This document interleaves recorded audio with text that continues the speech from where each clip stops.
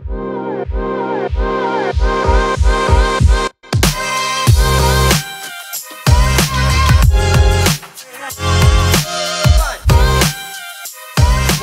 to the Birth CEO podcast. My name is Dr. Cindy. I'm a naturopathic doctor, a single mother of two beautiful girls, a retreat host, and I am super passionate about supporting families as they bring new life into this reality. I want to ensure that we are imprinting love, safety, and trust onto the next generation because I know that the ripple effects of that are far greater than we can even understand. So let's get rid of the fear, the anxiety, and the uncertainty that goes along with the birth process, and let's enter a new phase of reality. On today's episode of the podcast, we have Bronwyn Adicho. She is the owner of Balancing Birth to Baby, which is a support company for expecting and new parents that offers prenatal education and doula support in Southern Ontario, Canada. She has been a childbirth and early parenting educator since 2015 and a birth and postpartum doula since 2016.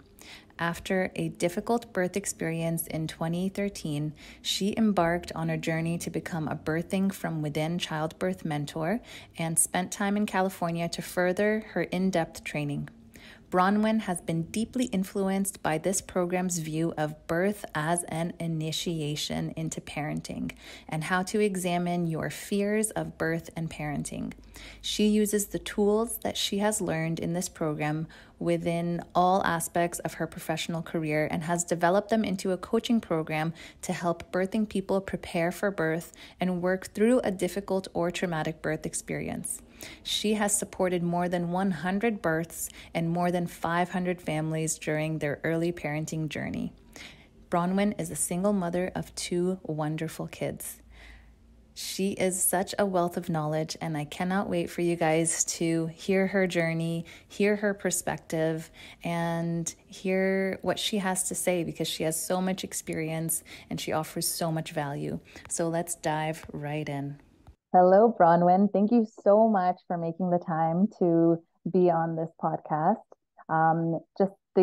I've just recorded your introduction, and I think we are so in line with our approach to childbirth and supporting mothers and supporting families, especially in the actual event of childbirth, but in the very early days of parenting. So your work is so important. So thank you so much for what you do. Thank you. I'm really excited to chat with you today. Likewise. Yeah. So I wanted to get started just by letting people know your journey to coming into this work. So I mean, there's the long story and there's the short story, so I'll take the medium road, but I had always been fascinated with birth and babies since I was a little girl. I remember being like 4 and 5 years old and seeing pregnant women and just being like, there's a baby in there. Like, that's amazing. And just like really kind of being in awe of the whole, that fact alone. And,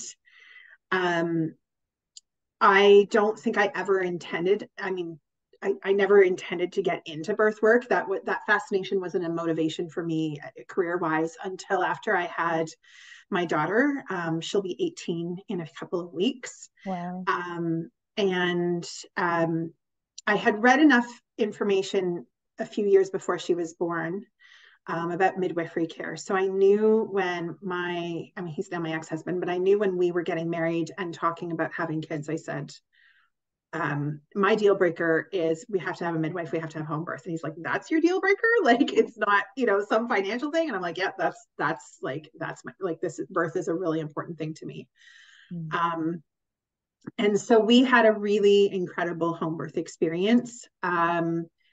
Having worked full-time as a doula for the past 7 years, I can look at that experience and I know how rare it is now to have that. I kind of feel like I won the birth lottery with my first birth. I had a few days with both of my kids of prodromal labor. So on again, off again contractions. They were, early labor stuff. They weren't physically demanding, but they were more a mental hurdle to kind of get through, and they were really annoying and kind of got me frustrated and stuff. But once my water broke, she was in my arms in about 5 hours, just over 5 hours later, which is pretty quick for a first baby. Yeah. And I was just I was at home. My ex that was there, my mom was there. We had a midwife, backup midwife, and a student midwife with us. And we lived in this little tiny basement apartment, and it just felt really cozy. It was in November, and it just felt warm and cozy in there. And I felt very safe. And I just was able to focus on my breathing. And I definitely felt like I was in another place. Some midwives that I'm friends with will call that planet birth or labor land, and I was definitely there. I love that. I actually hallucinated things during her labor. It wasn't scary for me. It was a very comforting experience. My parents had to put their dog down a few days before I went into labor, and the dog was with me. I could feel her licking my face. I could feel her like sniffing at me, her paws on my legs, checking me out. Like I could feel her fur brushing up against my arms, like throughout the entire birth. Like felt like she was there. And so it was a very, very profound experience for me. And I took that experience and went, oh, so what did I do that made the difference? And so here's the list of books I read, and here's the yoga I did, and here's the meditation I did. And so I was just telling everybody in my life, much to the chagrin of some of my friends, and I'm sure some of my sisters-in-law, all the things that they could do to have this profound birth experience too. And of course, that's not what happens. Okay. Because we all bring so many parts of ourselves to birth, and we bring so much of what's happening in our current life, but also our past into our births. And safety is such a factor, and the way that we live in our bodies is such a factor. And so you can't just, it's more than reading and breathing practice. I mean, those are big, big, big key elements, but there's a level of self-exploration that is involved, and even then you still may not get the birth that you had hoped for. You get the birth that sometimes that's the birth that we need to have. It's more my philosophy now. So after that experience, I realized I wanted to do something in the birthing world. Was not sure if I wanted to go the midwife route or become a doula. And when my daughter was, I think she was 4 or 5, I found out that a midwifery clinic in our area, maybe she's a bit older than that, but a midwifery clinic in our area had just opened, and I did some volunteer work for them, and then I ended up being hired by them as an administrator. And I worked there for 5 years, and it was a really positive experience for me, to really see the ins and outs of midwifery. And it was enough for me to realize what I want to do, the part that makes me passionate, that I think I can bring a lot of skill to, is more, not so much the medical piece. And that's not all of midwifery, but it's certainly a primary part of it. And I wanted to fill in the gaps that I was seeing of physical, emotional support, sharing information, sharing ways to help people advocate for themselves. And then I got pregnant again. And so my son is almost 10, or sorry, I shouldn't say almost 10. He's 10 and a half. And his birth, I figured, oh, I've got this. Like, I've worked at a midwifery clinic for 5 years, or at that point, I think it was 4 years. And I was like, I've had a great birth with my first experience. Like, I'll just have I'll have the same birth. Figured it was going to be similar, maybe faster. And it was at home with midwives, same as my daughter, but it was very, very, very fast, and less than an hour. And I never, with how quickly it went, I was never able to get into that place that I was in with my daughter, because everything was happening so quickly with my body. And it felt like a huge disconnect between my brain and my body. And I'm somebody who lives very much in her body. So that was something I'd never really experienced like that before. Mm. Um, and so the healing journey that I went through and working through that birth experience is what spurred me on even more to become a doula and a childbirth educator. So Amazing. Yeah. yeah, yeah. Yeah. What a journey you've had to come to the spot that you are, right? You know, it's funny. The fact that I just said, I have kids that are 18 and 10 or almost 18 and 10 is just astounding to me because I spend so much time teaching classes and talking about when my kids were babies that like, yes, I live with them. I see them every day, but like, how did you get so big? Like, this is, like, because this feels like yesterday for me Yeah. because I talk about it so much. And so, yeah, I definitely marvel at the journey quite often. Yeah.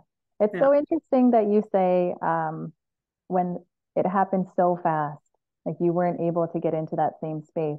And Yeah. I've heard that from other women who have very fast births, Yeah. that it's almost like sometimes it can be amazing, but Mm-hmm. it's almost like something was like taken away, in some sense, or too fast to process in some ways. Yeah, I mean, I think the way that I described it at the time, and I've continued to describe it this way because I think it's still, even with all the healing work that I had done around that birth, it still is a very apt description. But I felt as though my brain was stuck at a train station and my body Mm, was on the train. Like, how I don't know if you've heard about those trains in Japan that are like magnetic and like they go like 600 kilometers an hour. Like, my yeah, body was on that train, like barreling yeah, down the tracks, and my brain was stuck back at the station going, what the heck?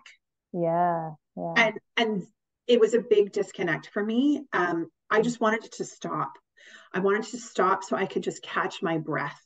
Mm-hmm. And I thought that I was saying the F word. I don't know if you're okay with like swearing, You can but swear. It's yeah, okay to I swear. thought I was just saying fuck over and over again or like Mhm. screaming it. And my ex-husband had filmed like the last 5 minutes of the birth. And it took me about 6 months before I could watch that because I was just so, I didn't know if it would be really triggering for me to see myself in that place and screaming the way that I thought that I was. Mhm. And so I got to a point where I was like, I think I'm at the stage where I need to watch this. And I decided, let me watch it with the sound off. So I'm watching and I'm like, okay, well, this looks like birth videos that I've seen before. And so then I thought, okay, well, I'm going to slowly turn up the volume. And what was shocking to me was that I never yelled fuck once. At the Oh wow. very end, as I was giving a final push, I was like, just get him the fuck out of me. And my midwife was like, he's right there. And they literally took my hands and helped me pull him out onto my chest. Mm. Mm. But that was it. I never said it. It was all in my head. Mm. And that was such a huge aha for me because I think that there are times where women look like they're coping well in labor, Mm. um, but they can't express what's going on inside themselves, even if they think they are. Yeah. And that can create that in itself could be a textbook perfect labor, according to a medical standpoint, according to a doula standpoint. Like, we got her everything that she needed, but like if she's not able to express herself or thinks that she is and she's Mm-hmm. actually not, that's the source of trauma right there. Yeah. And something that So needs to be processed. absolutely. Yeah. Yeah. Mm-hmm. So my work as a doula and a childbirth educator and then going through my own healing journey with my son's birth, I started to develop um, further tools from the ones that I worked on for myself, but further tools to help people process their births and recognizing stages of processing, because I think there are different stages we all go through. Yeah, I think so. And I love that you talked about like it could look like a perfect textbook birth, Yep. and yet there might be a micro trauma or something that needs to be Mm-hmm. processed. Like Mm-hmm. it reminds me of my first daughter's birth. Mm-hmm. It couldn't have gone better. And I'm Right. so grateful for the experience. I did a home birth, a water birth. It was Yep. beautiful. I had candles, I had essential oils being diffused, I had music going on. And yet afterwards, like I could hardly look at the bathtub because every time I looked at it, it was like almost like a reminder of how intense the experience Yeah. was for a Yeah. while. And I was okay, and I feel like I did process everything, but like even in your ideal birth experience, there could be like how do I describe it? Like you're still not accepting the intensity of the experience. 100%. Yeah, Yeah. that's how it felt for me. I mean, I don't think you can light enough candles Yeah. or plan enough songs in your playlist to help you handle the intensity that you don't even know is going to happen. Yeah. Yeah. And I see these beautiful pictures. I mean, I have some of them from both my birth experiences of, a tub and like, music going and everything. And it doesn't factor in. I mean, they look like really relaxed, serene, spa-like, Hmm. and it doesn't factor in the intensity piece. Yeah. Yeah. And I think the intensity piece, this is something that I did training with a program called Birthing from Within in the US. Hmm. And that's something that they would often talk about, that we come to the end, a threshold. We come to the end of everything we know. And there is nothing in that moment that we couldn't have taken enough classes to prepare us for that moment. We come to the end of everything we know. We want to give up. That could be transition. That could also be having to make a really shitty decision in our labors. Hmm. But we come to the end of everything we know, and it feels really scary. But the thing is what we find there is so rich. And that thing that we find, we may not even realize that we have found that until months later. But that's truly the gift that I think we need to give birth to so that we can parent that child. Hmm. To go super out on my like birth woo woo spiritual soapbox here. I love that area that you're going to. But I Yeah. want you to say that sentence again because it's just sinking into me. So we have to. So it's a threshold experience where we are coming to the end of everything that we know. Mhm. Like it's like taking that, like having to jump off a rock, cliff diving, right? Like Mhm. we're coming to the end of that cliff, and we've got to jump. We've got to take a deep dive, and there's nothing that we can do to prepare ourselves for that moment. Mhm. You Nothing can't in read life will enough. prepare. Yeah, you can't read enough books to just Yeah, jump. yeah, to Yeah. like prepare us for that. And Mm. but what we find in going through that moment is often the gift that we need to parent that child. I And we see. have to give birth to that. It's like we're giving birth to ourselves as mothers, or with subsequent Mm. children, a new variation of mothers in Mm. those moments. But that's the very key that we need to parent that child. Mm. I love that, and I feel that like I've had those moments that you're Yeah, talking about, yeah, and and that's the initiation. 100%. Birth is an initiation.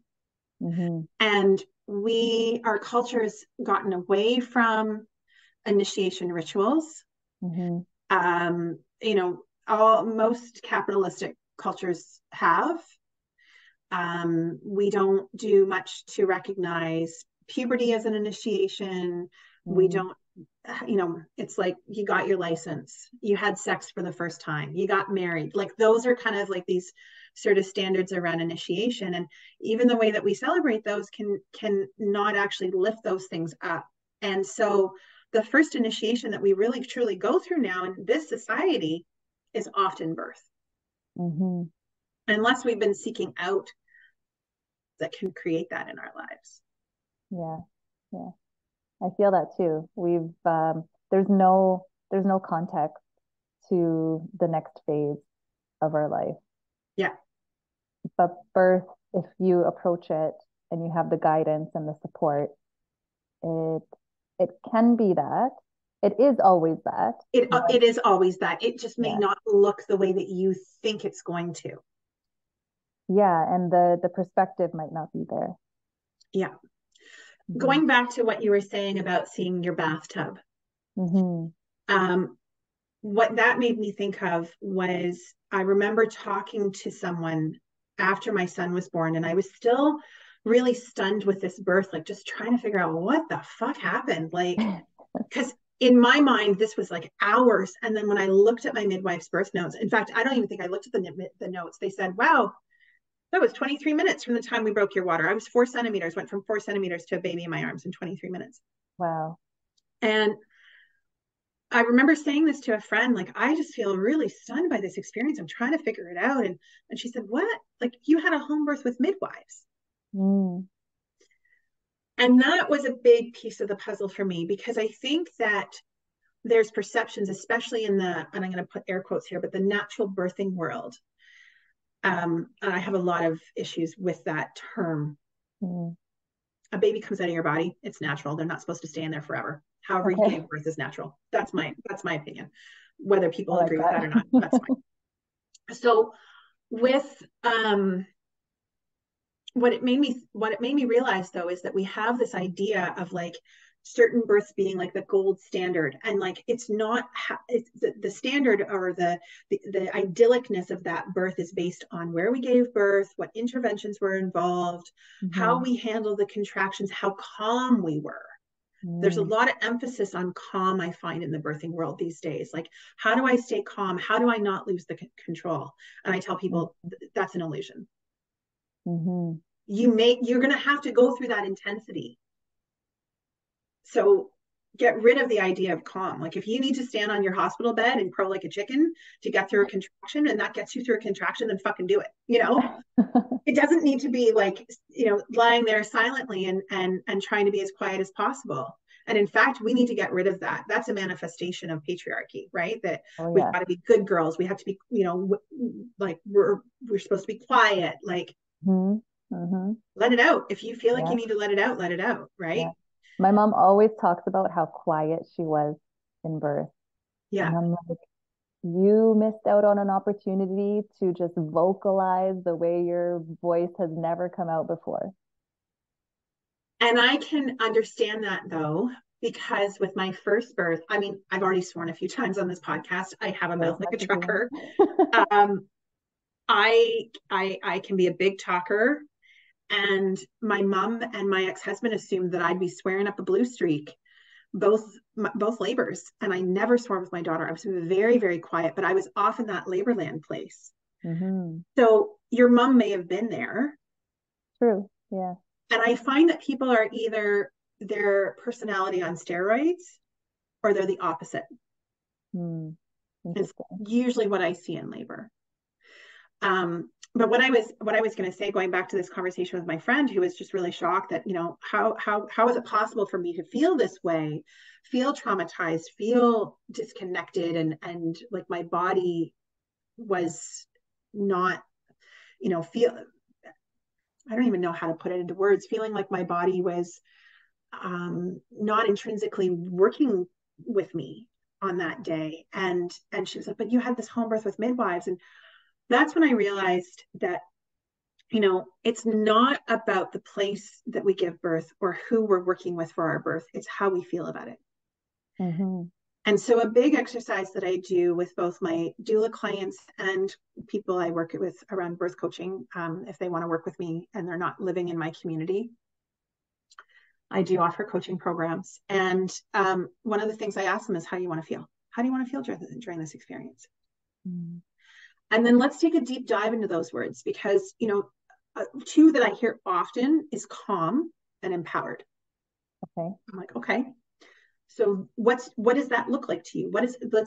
My version of calm could be very different. My version of calm is nobody's in my house. It's totally quiet. And I'm sitting on my couch drinking a cup of tea. Like, sounds amazing. Sounds amazing as a mom, right? And like, that may not be their idea of calm. So what does calm look like to them? What does empowered look like? Let's take a deep dive into those words.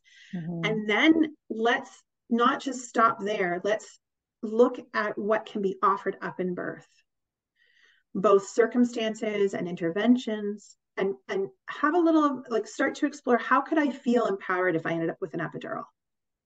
How could I feel empowered if I had a really fast birth and gave birth at home, even though the hospital is my ideal birthplace? Like, how could I make a C-section feel empowering when it's the thing that scares me the most? Mm-hmm.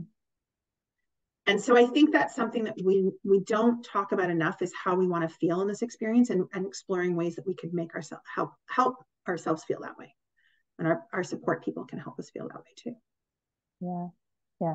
That's such a perspective shift than what is in the current zeitgeist in the birthing community. Yeah. Um, and and it's so powerful because I recently hosted a retreat, and one of the women, who is a good friend of mine, she had a traumatic emergency C-section with her first daughter. And Mm-hmm. so with her second delivery, her goal was to have a quote unquote, empowered experience Mm-hmm. um, in the hospital still, just in case something happened.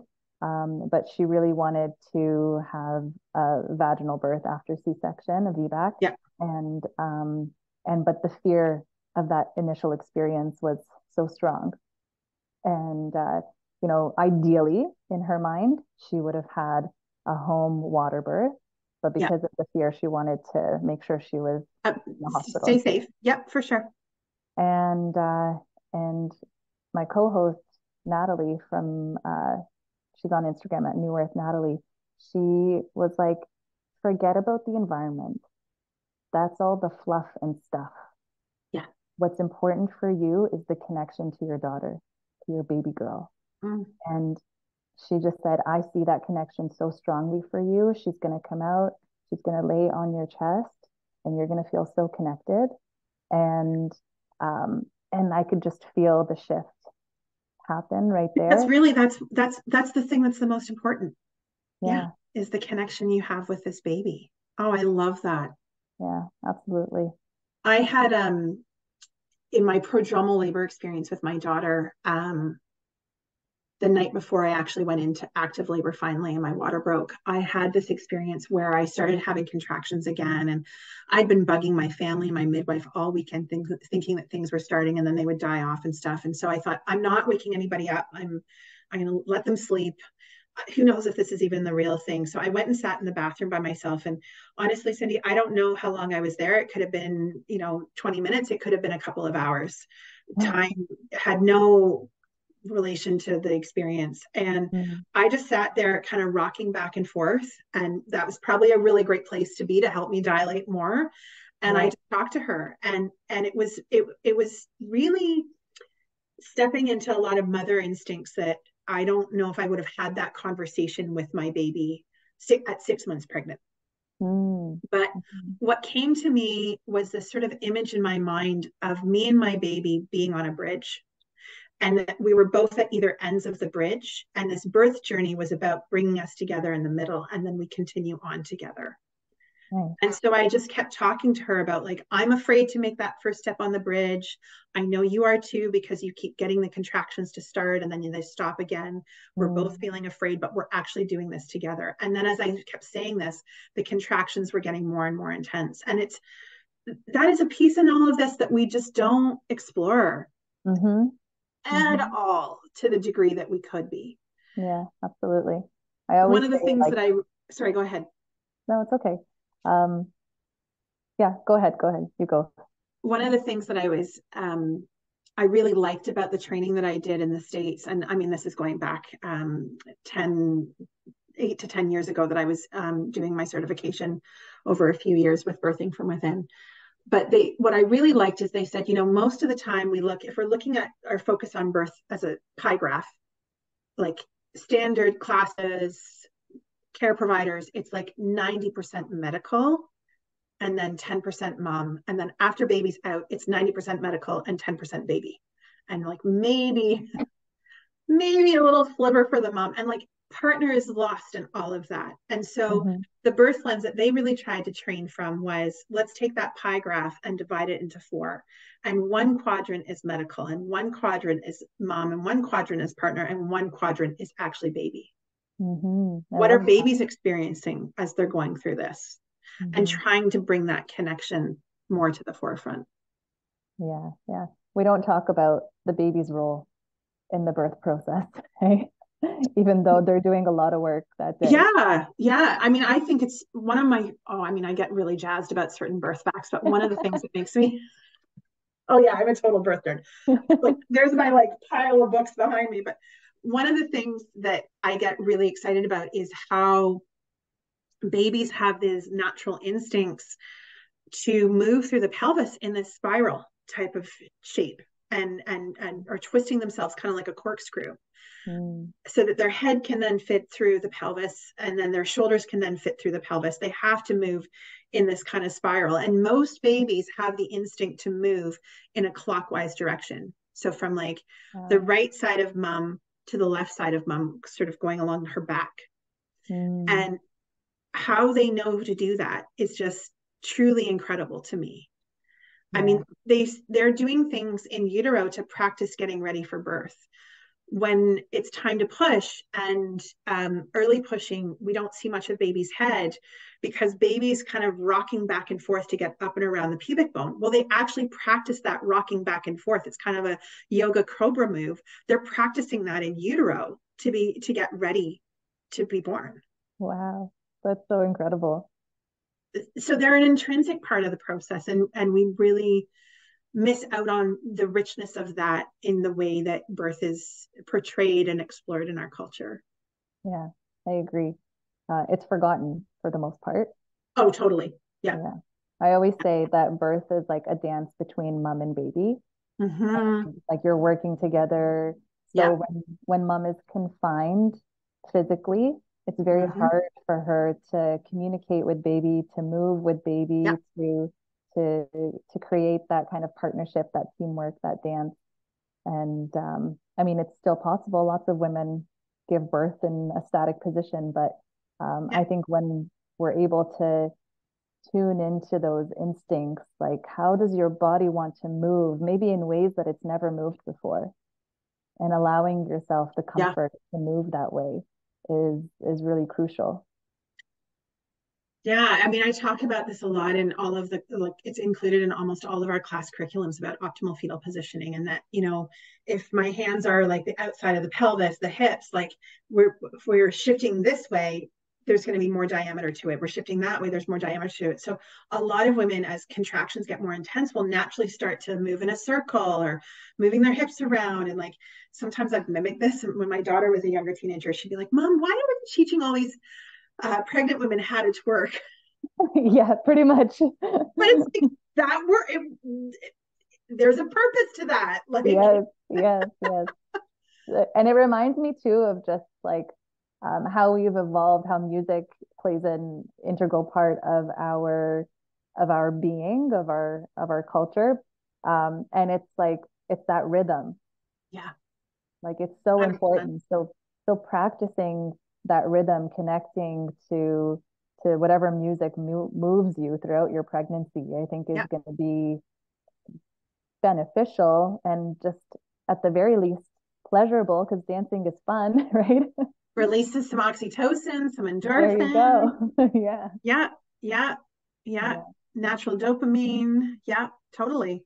All the Yeah, things. And it's part of that partnership. Like you're describing the baby moving in a corkscrew, that spiral. And yeah, then we naturally want to move in a spiral. Like yeah, you're moving together, you're dancing together. yeah. There have been times in my life where I have gotten really into painting, and I mean, not anything that I would sell in a gallery by any means. It's been more like art therapy for me. But one of the things that I've always drawn has been spirals. Like if I was doing intuitive painting exercises, it would be spirals. And I was like, why do I always do this? I have a Mm, spiral tattoo. Like it's just something. And then when I learned how babies move, I was like, there you go. it's something innate in us, When Yeah. I look at sacred geometry, I'm like, well, it's like it's coming from birth. Yeah. Yeah. Yeah. Yeah. So interesting. I've never Right. connected the sacred geometry and birth part.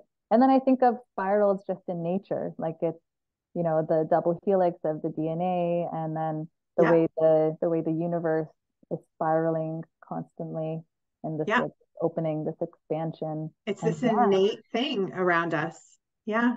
Yeah. so And interesting. birth plays into that in a big way. Yeah. Yeah. Absolutely. So cool. Yeah. I'm so enjoying your perspective on things. Thank Um, you. yeah, I'd love to talk about listening to your intuition Mm. as women going into like throughout your pregnancy, but specifically around the birth experience. Um, Absolutely. I feel like our intuition is a muscle. Hmm.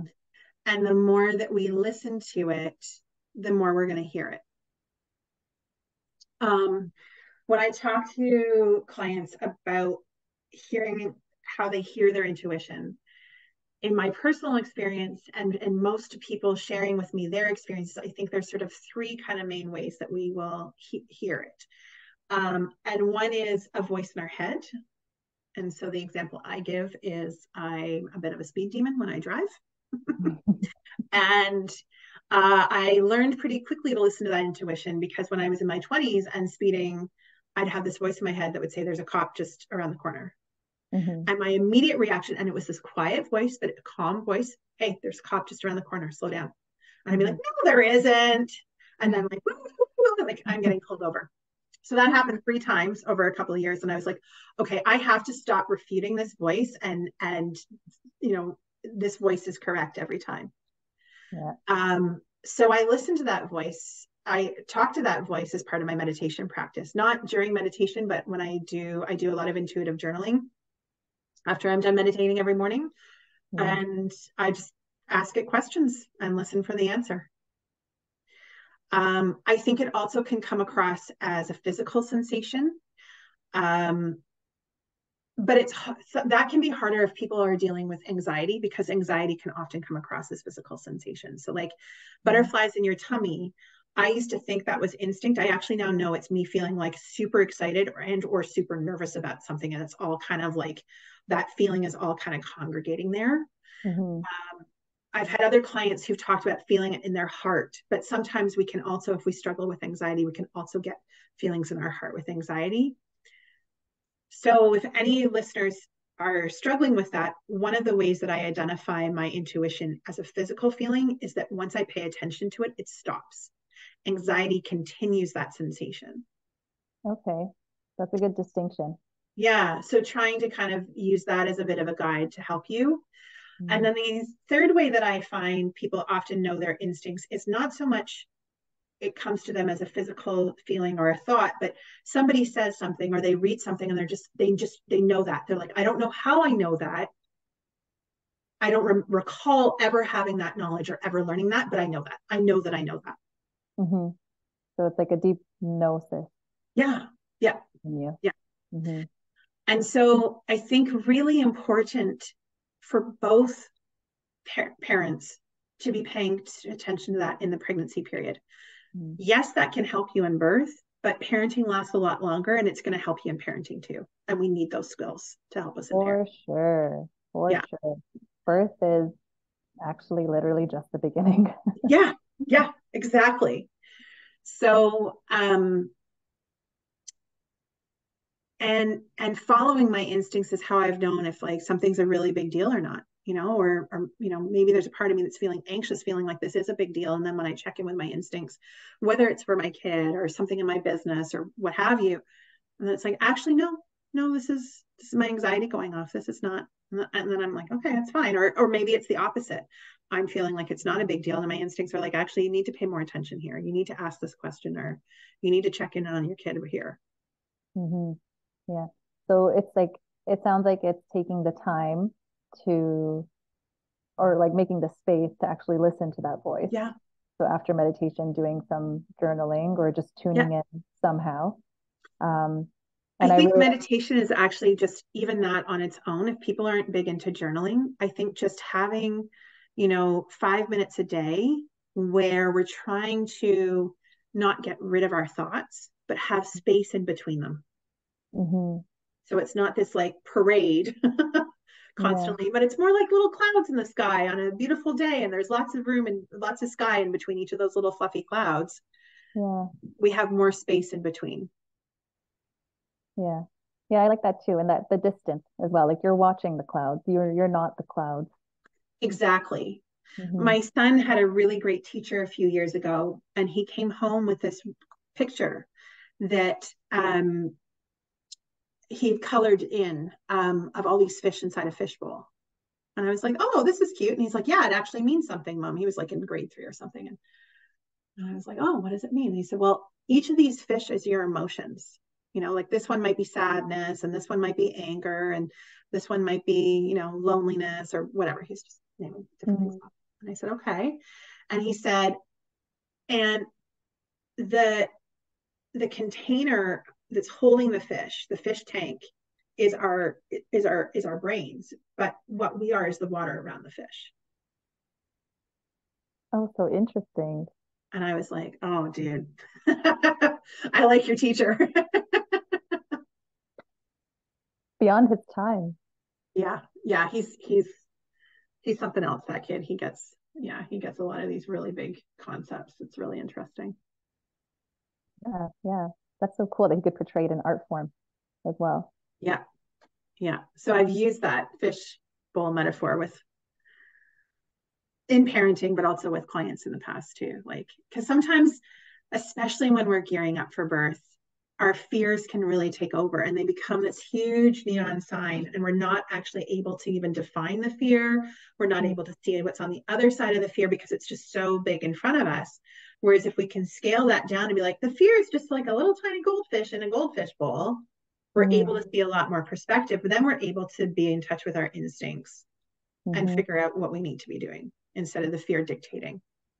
Yeah, I like that. And then looking at the fear as one of the fish in the fishbowl. Exactly. Yeah. It's not all the fish. It's just one. It's just one factor. Yeah. That's great. And it's not controlling the show, you know. Doesn't need to.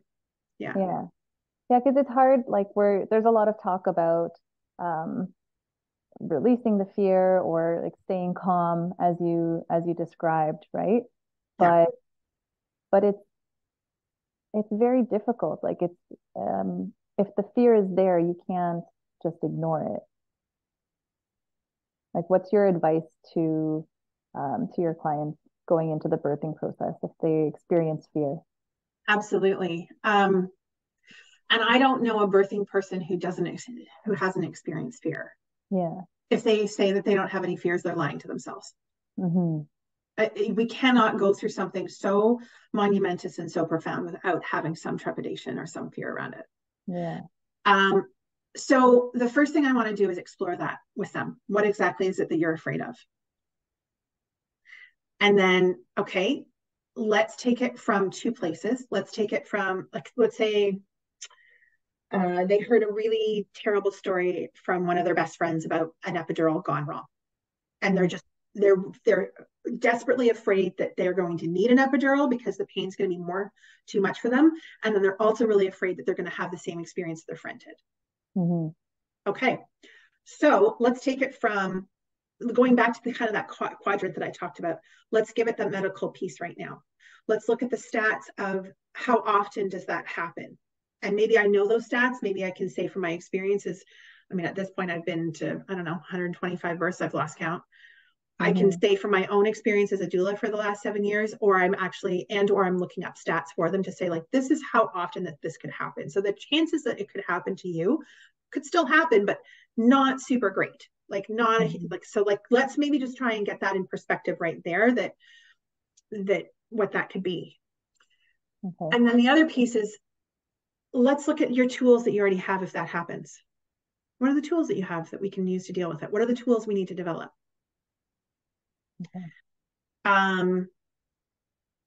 So an example I've come up with people is, especially if they're worried that they're not going to be able to express themselves in labor, is let's come up with a safe word.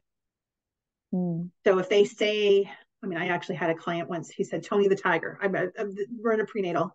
Tony the tiger. She's like, I don't even eat that cereal. I'm Tony the tiger. I was like, okay, awesome. So I wrote Tony the tiger down. And at one point she looked at me and her husband, she goes, Tony, during a contraction. Like, she couldn't even say the whole thing. And the nurse looks at us and she goes, that's not your name, to the husband. Who's she talking about? Yeah. So I was like, no, that's her safe word. Like, okay, so we knew if she said that meant she was freaking out about one particular thing, or Okay. or like one particular area of birth that she'd expressed as a fear. And it Mm. was sort of like a stop and drop. Like we all have to just like, everything has to go to what her support needs to be right now to help Okay. figure out what's going on. And she can indicate what she needs at that time. Yeah, if she's able to, or we can at least make suggestions. Okay. Yeah. And she can say yes or no or Yeah. Or that shake her kind of head thing. yes or no or whatever. Yeah. Okay. Yeah. I like that you say that because we often can't speak Oh, during birth. that's a huge thing. Yeah. And I think that in itself, I mean, I shared my story, but I think with other clients I've worked with, that in itself has been a huge part of their trauma or their post-birth processing has Mm. been, here I am, I have a successful career, I facilitate, I have a voice, I lead meetings, I am a public speaker, like I'm connected to a voice. I have my Mm-hmm. voice, I use my voice, and yet in my labor I couldn't talk. Mm-hmm. And so it's something I talk about with clients preemptively, around advocacy, especially because depending on the dynamics in the couple, if she's the one who has more of the voice and he's more of she's the one who does the talking, she's the one who does the questions, if they need an estimate on getting the roof done, she's the one making the calls and asking the questions. We have to flip that in the partnership before the Mm-hmm. birth, because she may not be able to ask those questions. And I'm going to say 90% chance she's not going to be able to ask those questions, depending on where things are happening in her labor. So the partner has to take that role on and stepping up to that plate to be able to ask those questions. Mm-hmm. So depending on the dynamics of the couple, I've often done role playing around that. Yeah. So, and like before the birth. So it's Yeah, not just like when absolutely. we go into labor, you're going to be the one talking, Yeah, but then yeah, there's no like skill in that. yeah. So So they let's need develop that. practice. What are Yeah. some questions you could have? And one of the things, like we come up with a list of questions, and then I'll tell the dad, take a picture of that, have it on your phone. Mm-hmm. So if they go into kind of a freeze or kind of and even if they are a person who doesn't normally freeze, they normally have their voice. When we're dealing with something as vulnerable as birth, and about the person that they love most in the world, about to give birth to the next person they're going to love most in the world, they often can go into freeze without that being something that they've ever experienced before. Right. So let's have a list of questions so that if you run into that, you know what to ask. Mm-hmm. And we can use that as a guide in those moments. Yeah. Yeah. To at least have a reference. Yeah. Yeah. Do you find couples often want you to be that advocate, that voice? Yes, for sure. And I am. My scope as a doula, and different doula organizations can see this differently, but most of the doula organizations out there, or doula training programs, I should say, out there, the feeling is that we're there as a support. We're not there, and we can help with advocacy questions, but we're not there to give the final decision. Okay. So, if I have a client, let's say episiotomy, for example, if I have a client who, has said, I don't want an episiotomy under any circumstances, and we have a situation where an episiotomy is actually needed, I would never in a million years turn to that care provider and say, well, there's no way you can do that. That's not part of our birth plan, because, well, maybe we're past the point of birth plan and we need this episiotomy could be life-saving. Mm-hmm. Instead, what I would do is turning to the client and saying, like, hey, we're seeing this and this and this. This may be requiring an episiotomy, giving you a preemptive heads up. Let's talk to the care provider right now about what that could look like, so we can have that conversation preemptively. Okay. Yeah. And at least they have you to support them Yeah. throughout the process. Yeah. Yeah. Yeah. If you're comfortable, I want to switch gears a little bit. Sure. To leaning into discomfort, because I think this is like a key to that initiation in a lot of ways. Absolutely. Yeah, Yeah. and I just want to hear your perspective on that. I mean, I think that's why I chose home births for myself. Mm. I wanted to see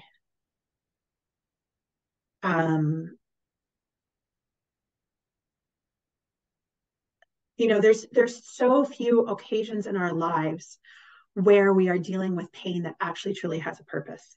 If we break our arm, we're getting a cast out of it. We're not getting a baby, right? And so I wanted to see what I could handle. And I also had this intrinsic belief that our bodies were made for this.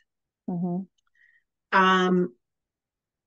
And so for me, in my own birth experiences, leaning into discomfort was something I was trying to actively embrace.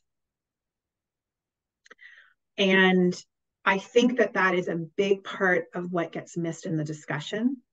Mm-hmm. And that's probably one of the richest parts of birth for me, both in my personal experiences and in supporting other people.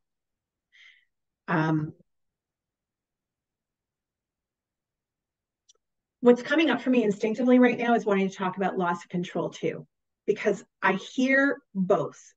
I'm really scared about the pain, and I'm also scared of losing control. Mm-hmm. We live in this society where we're very logical. We're in this logical place in our brains all the time. Our right brain kind of gets lost in the sauce, even though that's probably the place where most of our imagination and most of the richness of our lives gets created. Mm-hmm.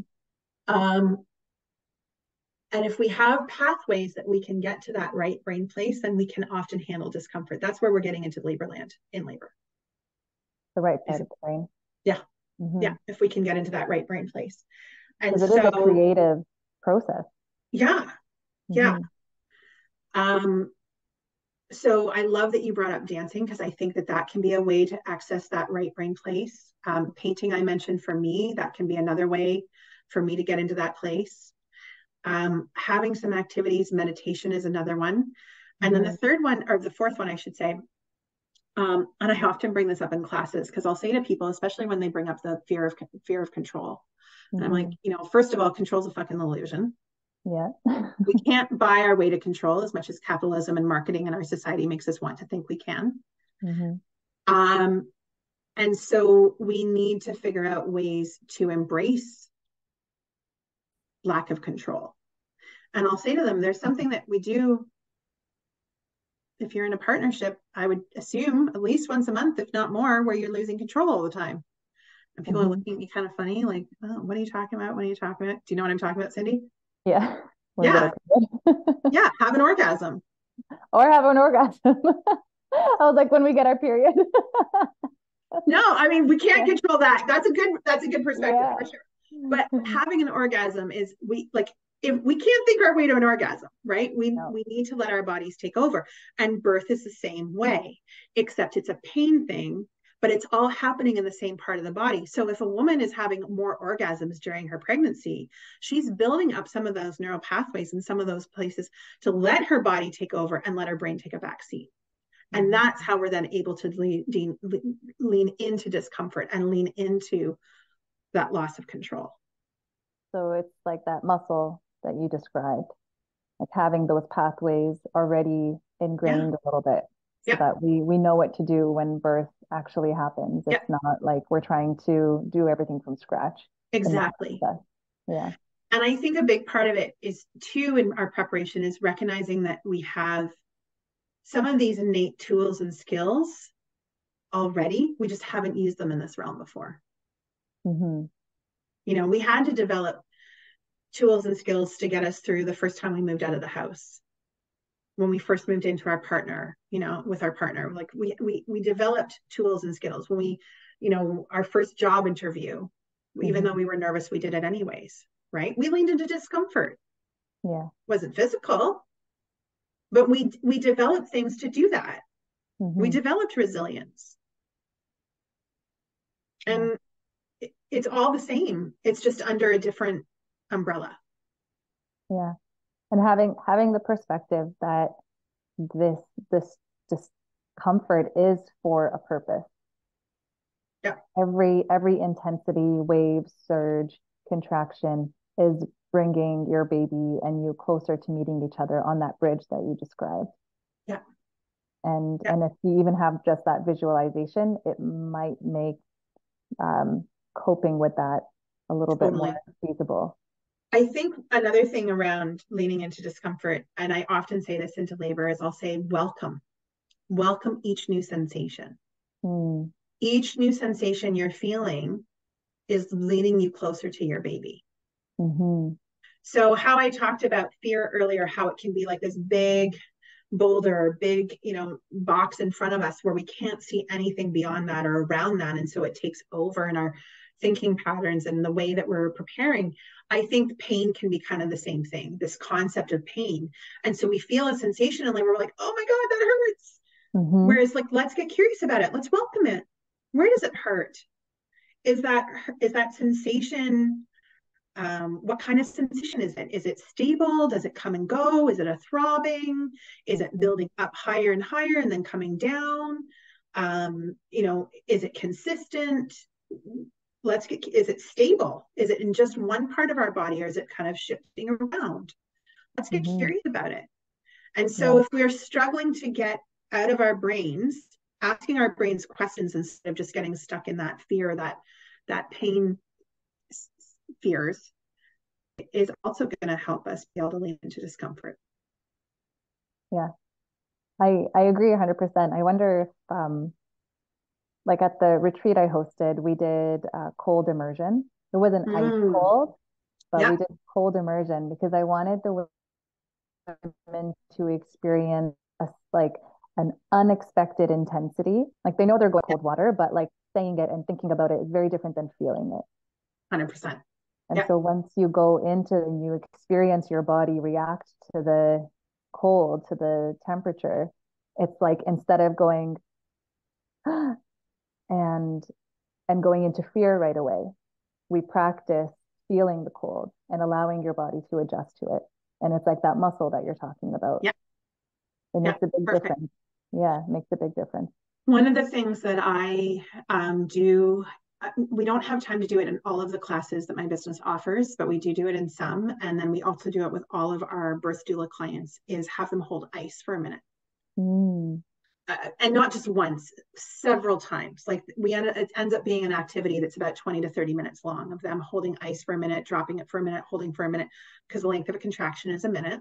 Now, Mm-hmm. ice is not going to be the same thing, just as getting into the immersion that you just talked about isn't going to be exactly the same thing. But where it's similar is that it's an uncomfortable feeling that you cannot get away from in your body that's Mm-hmm. triggering things in your mind, just the same way a contraction would. Yeah. And then you're So it's a building that great way. resilience. Yeah, exactly. It's a great way to see where's your resistance, where's your openness to this. Mm-hmm. Can How give us can a you little map as surrender? to, yeah, what to work on. Yeah, Mm-hmm. I love that. And that's like calling in that surrender, yeah, that letting go, yeah, because there's yeah, no control. It's just an illusion. yeah. Mm-hmm. Yeah, our brains want to drive the bus. And for the most part, they want to drive the car. They know how to drive the car. And for the most part, that's a really good idea. Mm-hmm. Um, but for birth, we need to let our bodies drive the bus. We need to Yeah. let them drive the car. And our brains need to be at the very back of the bus. Yeah.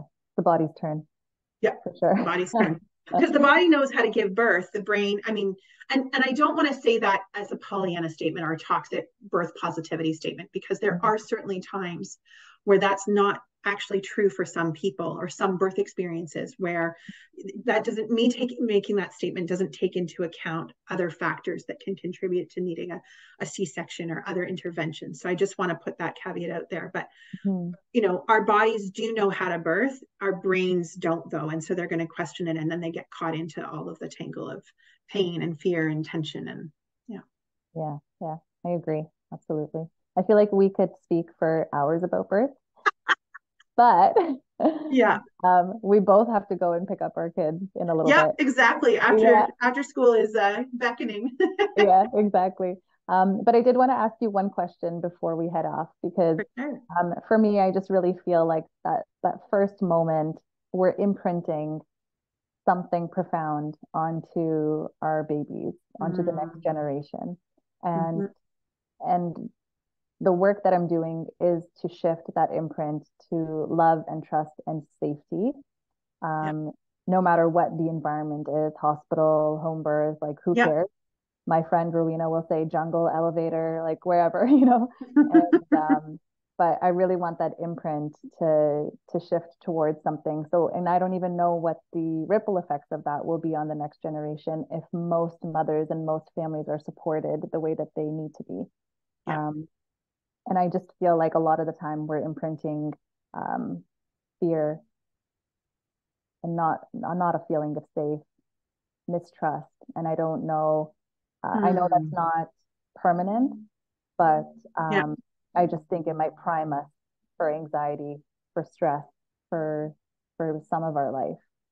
And so I ask you the question now, if you were to imprint something onto the listeners, right? The women, or the birthing people who might have a little one in their belly or maybe a newborn near Yeah. them, and there's lots of ears listening. What would you like to imprint? You know, what's coming to me right now as you share this, or as you said all of that, and that was so beautiful, was a birth I had last November. It's the only birth I've had where I ended up delivering the baby. Wow. Because the midwife was in a snowstorm and didn't make it to them on time. And she was talking us through everything on the phone, but it was the dad and I that delivered the baby together. Mm. And it was a very nerve-wracking experience for me. It definitely confirmed that me being in the doula lane is where I'm supposed to be. I don't want to be a midwife for sure. 100%, 150% know that now. But what happened afterwards, so once the baby was out, the midwife didn't want us to move the mom too far in case the placenta delivered and there was a bleed. And she said, I'm 15, 20 minutes away. So we were sitting on their bathroom floor, and we got her some blankets and pillows to sit on for the mom, and kind of wrapped her and baby up. And I was helping to hold baby because the mom was very shaky. And the way I was holding baby was kind of like a football hold, where so head was kind of like, baby's body was kind of sort of running along the side of the mom's body, and the baby's face was very close to the mother's breast. And it was this beautiful 15 minutes. It was very profound for me, because there wasn't them doing the APGARs, and there wasn't doing the vitals, and there wasn't trying to work on getting the placenta delivered. We just had this truly quiet, connected moment. And I took some pictures as I'm helping to hold the baby with one hand. I had my camera out, and this baby's looking up at her parents, and the parents are looking down at the baby. And then this was like within 5 minutes of this baby being born, she literally just leaned her head forward and latched herself on her mother's breast. Oh, it's so beautiful. And it was so gorgeous. And I just thought, wow, this is how it's supposed to be. Yeah. Yeah. That and that is, again, going back to that medical piece of the pie. All of those things I just mentioned that happen right away, those are important. But it's also what I talked about, feelings. The feelings are important too. And so I think to imprint that, it's holding on to our babies, it's doing as much as we can while they're skin to skin. But also, if we just went through something really rough and intense and we need to take a breath, let's have dad hold baby and do skin to skin for a few minutes. Like, this baby's intrinsically connected to both of us. Dad can be doing skin to skin while the birthing person's just like, whew, okay, now I'm ready. Now I'm ready to meet my baby. I just needed to kind of collect myself. So giving yourself the space and time. Yeah. And I think also, I loved how you said that, we don't want, you want to try and change or minimize that imprint of some of the baby's first and parents' first experiences of parenthood being so stressful. I think if it is stressful too, it's also forgiving ourselves. And that there are circumstances that, beyond our control, that created those things that may have been the most important things we needed on that really big day, or those big momentous moments. And the more that we can do bonding with our babies once they're out, the more that's going to alleviate or balance out that initial imprint if it was a stressful one. Absolutely. I like skin to skin is huge. that's a huge, like every day, as Yeah. much as you can for months on end, especially if, it was a tough birth for either you or your baby. Yeah. I Yeah. also like that you said, like, we don't always get the birth that we want, but we get the birth that we need. Yeah. Mm-hmm. And when I say need, it is on so many different definitions of that word. Maybe it was the birth that we physically needed to have. Mm-hmm. It just, for whatever reason, this baby was not going to be vaginally delivered. And so a C-section was needed. Mm-hmm. Maybe it was the birth we needed to emotionally have. Mm-hmm. Yeah. Yeah. Your work is so profound, and you're literally welcoming new life into this world all the time, supporting parents when they're at their most vulnerable, supporting birthing people when they're at their most vulnerable. So I just have so much gratitude to you for coming on and sharing your wisdom, sharing your experience. Like I said, we can talk for hours about this. We totally could. But then our kids would be stuck at school. Um, so I'm gonna link up your website, Thank you. birthbaby.com. Yeah. And I know that there's tons of resources there. And you're also supporting parents as a doula as well. Is there anything else you'd like people to know before we head off, how they could reach you or anything else? I mean, they can certainly, if they live outside of where I usually sort of support is like Stratford, Guelph, Waterloo region is primary support area. If they want to work with me or interested in what that looks like if they live outside of this area, certainly they can check out the coaching tab on my website because there's some options there. So, okay, awesome. We'll link that all up, and me and you are going to stay connected, and maybe we'll do absolutely. a Yeah. Thanks so much, okay. Cindy. It was great to chat today. You as well. Thank you, Bronwyn. All right. Bye. Bye.